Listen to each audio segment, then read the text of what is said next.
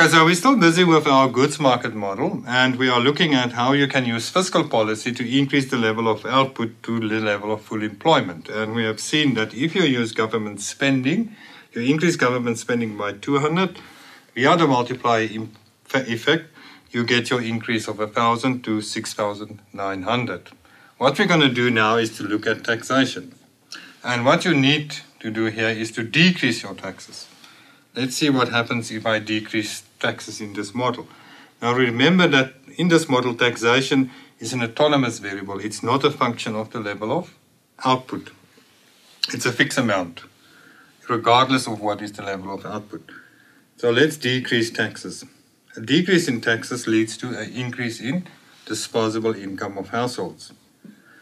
Households then react to this by increasing their consumption spending, which then increase their demand for goods, and the level of output increases. The question now is, by how much should I decrease taxes? Now we're going to try to do it by, let's say we decrease it by 200. If I decrease taxes by 200, then my disposable income increases by 200. Now, the question is, by how much will consumption increase in this round? And the issue is, it's not going to be by 200, but less than 200 because of the marginal propensity to consume. So the increase in consumption is now 0.8 times 200 equals 160. Now it is from this level that the multiplier starts to operate. And our multiplier is 5. So eventually you end up with an increase in income of 800 and not 1,000 as in the case of government spending, and it's due to the way households behave. So by how much should I increase my taxes? Well, what we want is that the change in C times taxes should be equal to 200. This is the change you want here, is a change of 200.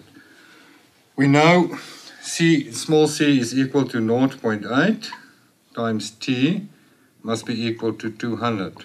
So now it follows that t is equal to 200 divided by 0.8 equals 250.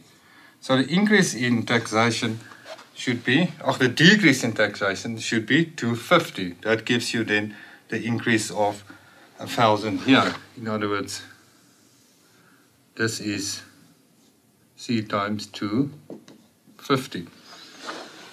Now, what happens to your budget deficit?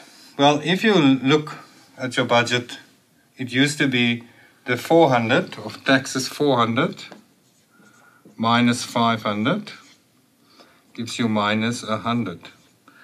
Now you decrease your taxes with 250.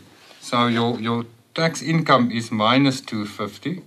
So you are left with 150 minus 500 equals minus 350. So you can see in this case, your budget deficit increases to minus 350, whereas in the case of government spending, it is 300.